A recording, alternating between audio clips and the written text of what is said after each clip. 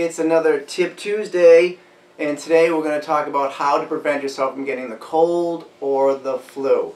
So let's do a scenario. It is Monday, you're at work, and you are so excited because Friday after work you're taking a plane and you're going off to a tropical island. But unfortunately, Sally Cold comes in and sneezes all over you, and then Johnny Flu strolls in a little later on and he coughs all over you. And you're like, okay, please don't get sick, please don't get sick, please don't get sick. Alright, I'll tell you what to do to help you along to not get sick. But let's pretend you're either Sally Cold or Johnny Flu.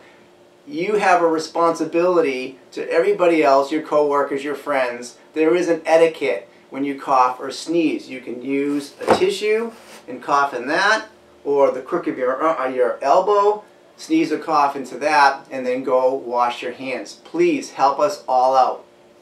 If you have a flu, unfortunately you're contagious like a day before the flu and then 5 to 7 days after. So if you can stay out an extra day and help us all out, Johnny, stay out an extra day. Now, what if these people don't wash their hands? Which I've been in, nice restaurants in my life, and I've been washing my hands, and somebody would come in, do one, walk out, or do two, come out and walk out, and they don't wash their hands. Yes, that's gross.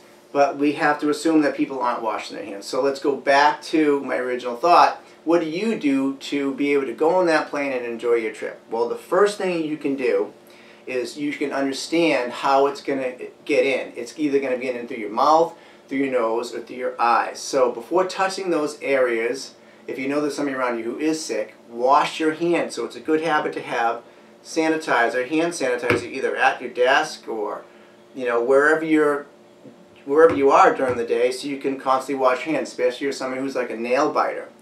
Somebody like me who has contact lenses, you have to wash your hands before you take your contact lenses. If you're in the gym and you're touching your face because you're sweating, just make sure you're in that habit of just always keeping your hands clean.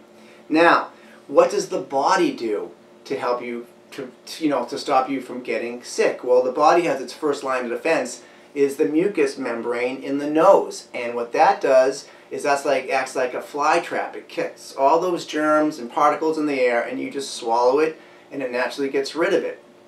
The good enzymes in your stomach just fights the infection, and it's done. Now, how can you help the body in that process? Well, you can take probiotics, raw probiotics. Garden of Life is a great company, and I'll put that below where you can get that.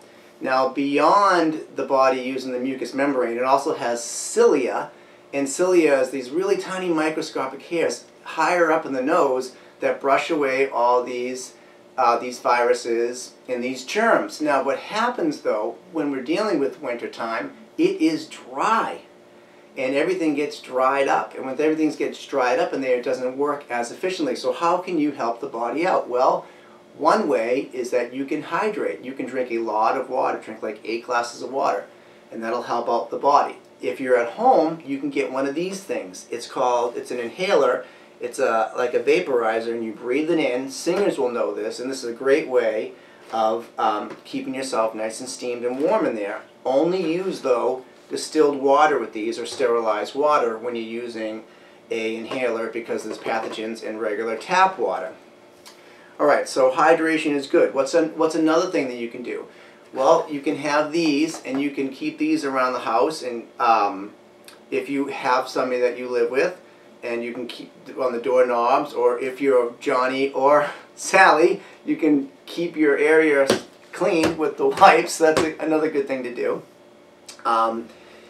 You can get plenty of sleep. Plenty of sleep is really important because that helps your body keep its immune system up high. And then my favorite is exercise. Exercise is one of the best ways you can boost your immune system to help you during these times of the flu and cold season. Well, I hope you enjoyed these tips, and like always, I'll put the links below so you can do your own reading and thinking. This is Elite Fitness with Steve. Take care and peace.